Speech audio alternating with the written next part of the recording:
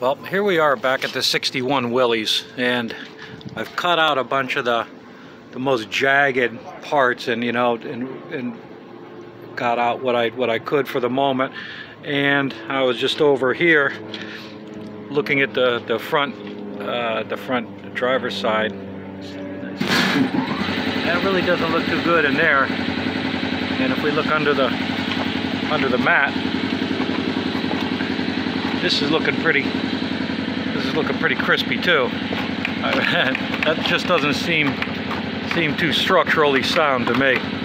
But I can get that. You can see the old patches, and whoever did that is probably long since deceased. They look pretty old. So this is where I'm going next. Underneath this seat and this entrance step.